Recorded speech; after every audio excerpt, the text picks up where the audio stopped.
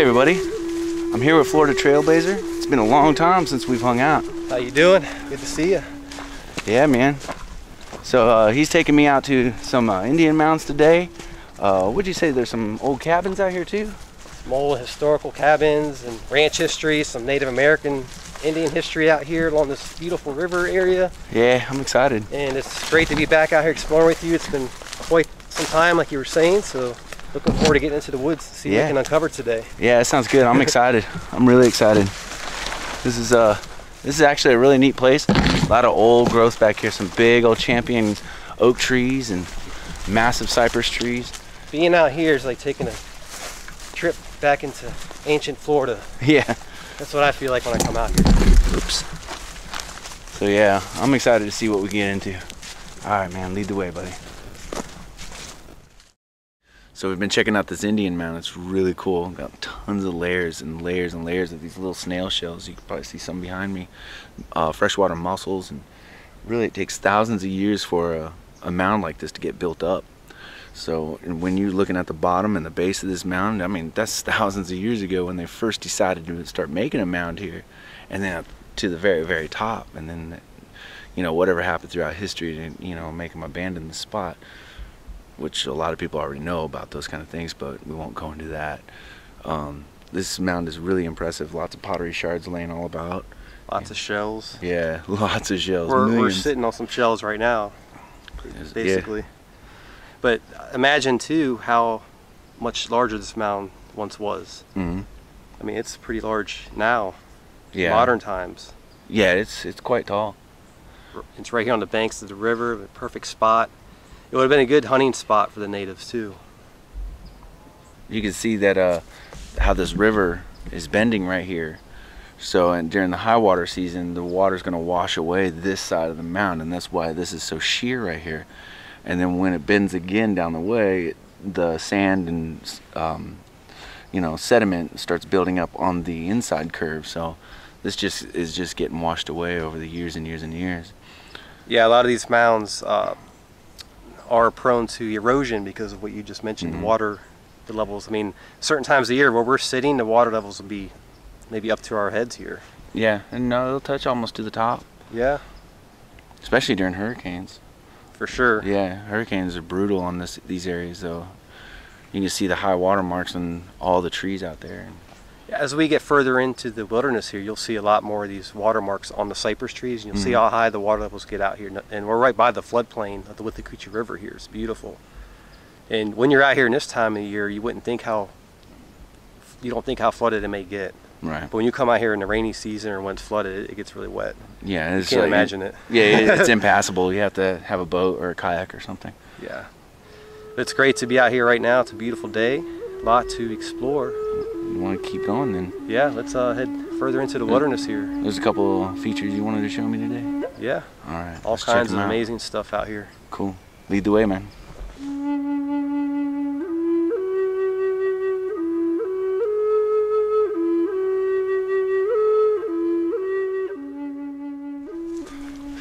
Starting to get warm. Yeah, it's starting to warm up out here. It was cooler when we first started. Yeah. Start stripping stuff off. You gonna take off your shirt? Oh yeah, for the ladies.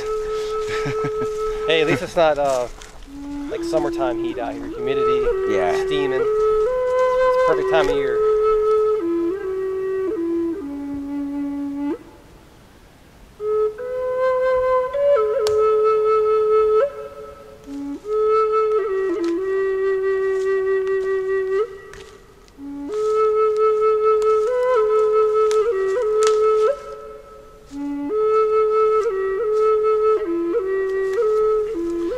This cypress is pretty wild.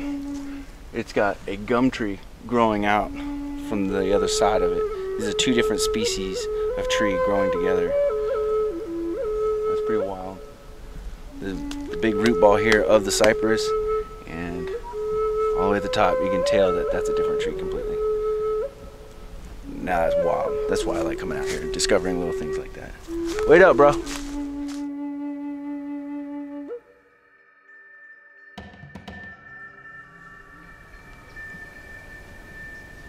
So this is the cabin, huh, dude? This is this old cabin's been out here since the early 1900s, right on the river, and it's quite amazing piece of history still standing here. You can see it's made of this cypress wood, so it's been able to endure the test of time out here. Some of it's starting to collapse and fall into disrepair. But that's an understatement. Yeah, but a good part of the structure is still standing, Yeah. and it's great to be able to still see it today after all these years. Let's go around and check out the other side of it. Yeah, sounds good.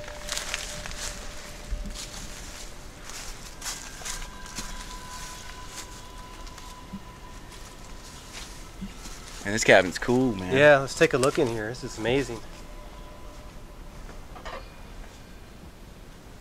Watch your step, my man. Dark in here. As you can see, not much is left in here.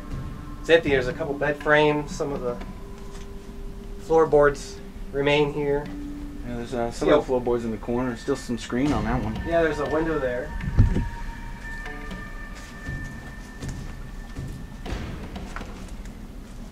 Here, check this out. It's pottery shard.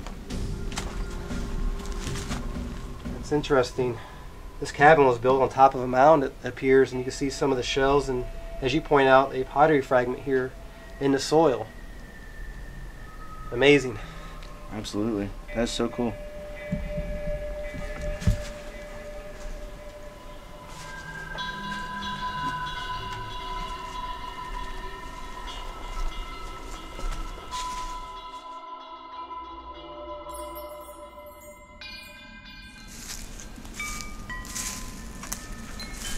Check this out.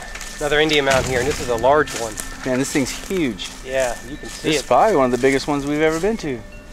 Yeah, I agree. It's one of the larger ones I've visited throughout the years, and I always enjoy coming out and seeing this. And Man, it's a monster. And You say it goes way back there like that? it goes for a ways back there, and this is just the beginning of this part. We'll walk around. We'll get a better perspective of how big this thing is as you walk around. It's amazing, though. Let's check it out.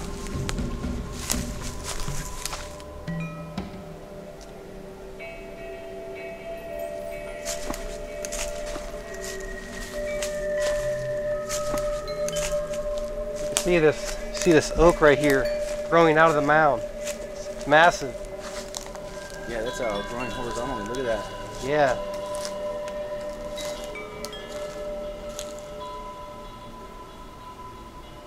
It must have fallen over at one time and just kept on growing. And you can see the mound formation here. We're seeing shards and everything, and you know, possible tools. We just leave them in place. But, Yeah, look at this is spectacular. Yeah, look at this thing. Ancient. Yep. You see in here, this tree had fallen over and it exposed some of the more petrified freshwater mussels, some of the snail shells in here.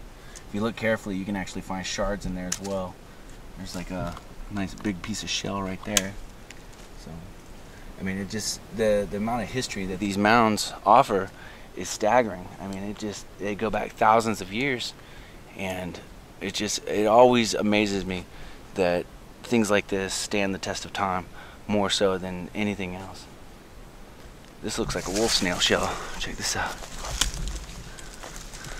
Right there. I didn't know you could eat those guys.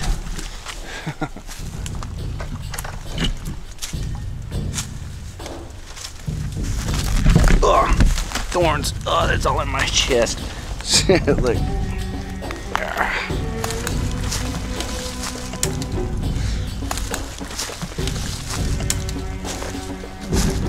If you don't come back from one of these trips without a bunch of scratches and bruises and mud and dirt and tick bites and mosquito bites, then you didn't go out. Gotta get under here to get across. I kind of wanted to check this out anyway.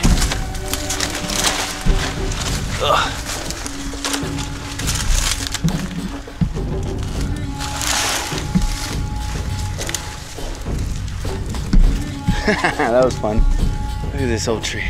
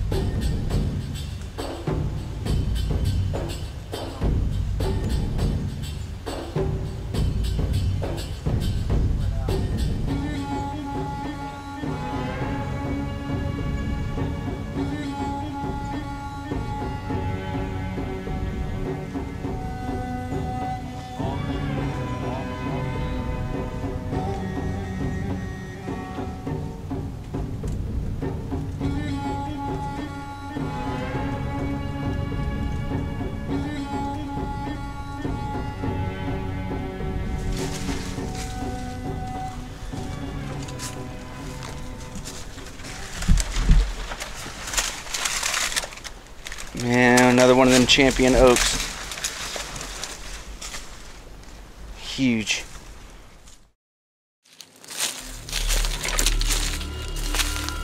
Make our way through this way.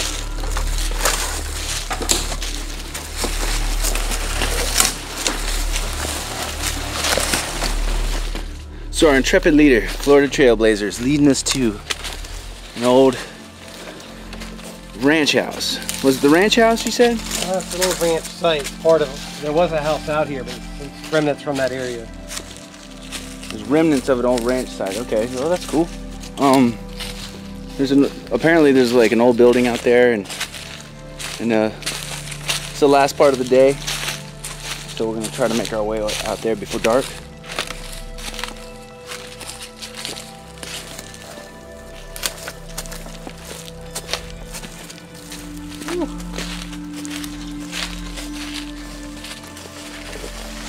Made it to this site. You see a little structure there. Looks like part of a doghouse or a chicken coop or something. Yeah.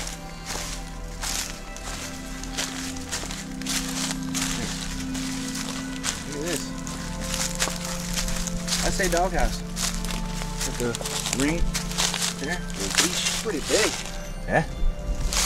Well, it's got a false wall back there. Okay. Yeah. See? 2 openings, false wall.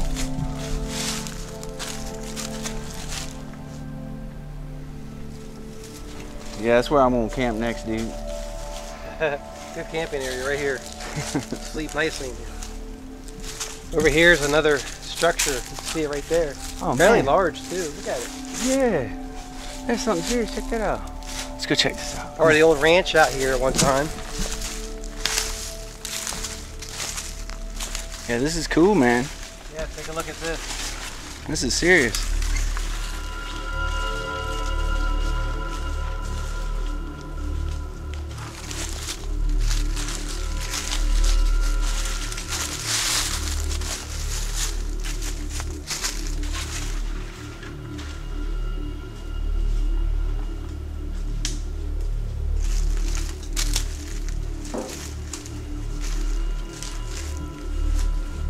Yeah, like these old places. The only problem is that they're really dangerous to wander around inside. Gotta be really careful. You never know when it's gonna decide to collapse.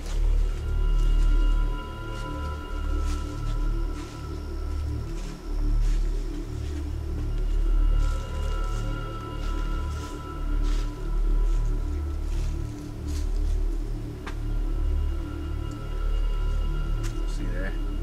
Yeah, that's what I'm talking about right there. Structural integrity of this building is questionable.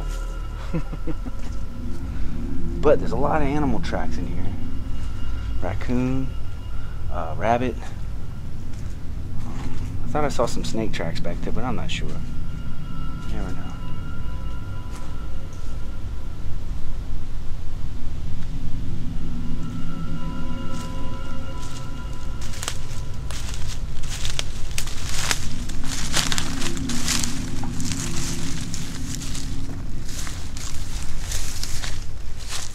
So you reckon maybe this was like the storage, right? Where we are just at, I think, was maybe a storage area for the ranch. Because further on the way is the old cattle pens, Right. where they had some of the livestock.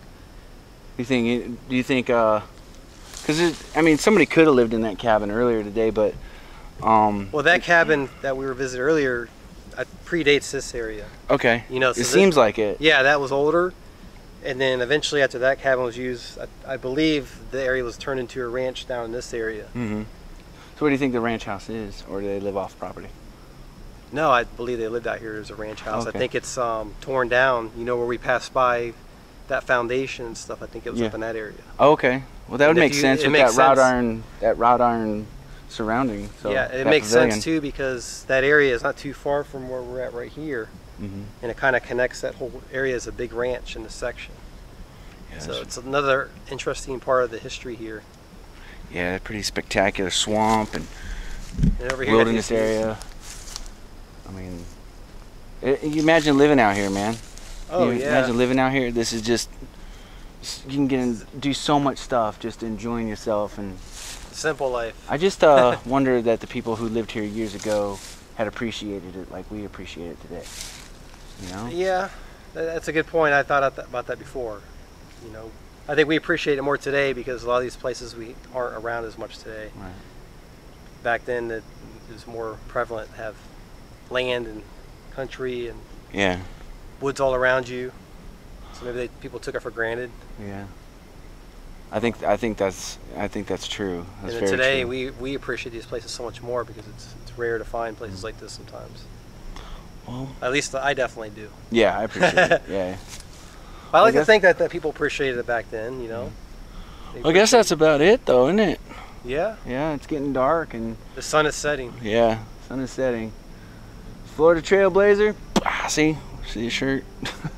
Jungle Jay. Thanks for asking me to come along today. I appreciate it. I appreciate you coming out, taking the time to come out into the woods over here, and hope you enjoyed all the history and nature in this area of Florida.